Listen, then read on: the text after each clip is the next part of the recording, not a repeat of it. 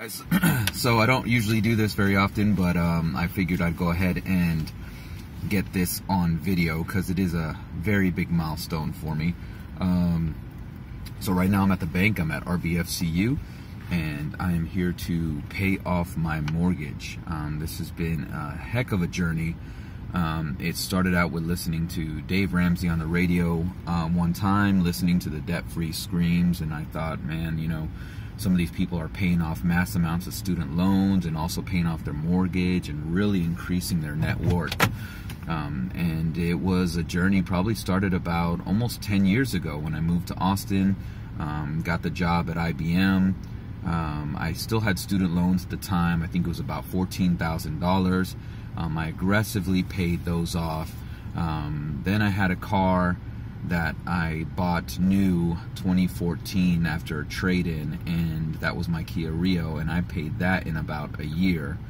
And at that point, that's when it really got the ball rolling, literally the snowball, well, not literally, but I got the ball rolling to start saving my emergency fund, getting the 3 to 6 months of expenses. I saved up to about $15,000.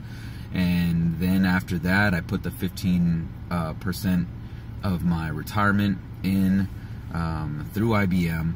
And then at that point, that's when I started to get my extra side gigs. I got my side gigs of the Shawarma Point food truck, the Evil Wiener food truck, the personal training that I recently started, working at Fighting Fit as a kickboxing coach, and also rented out a room in my house.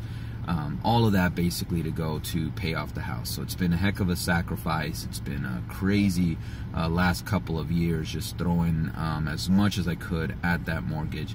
And today is the day, the end of February 28th, 2019, that I will be completely debt-free, not owing any money to anybody. That house is officially mine. Time for big things to happen, other investments, and to step out into my own. Thank you, Dave Ramsey. Thank you for all the support in all the communities. Thank you to my family for believing in me.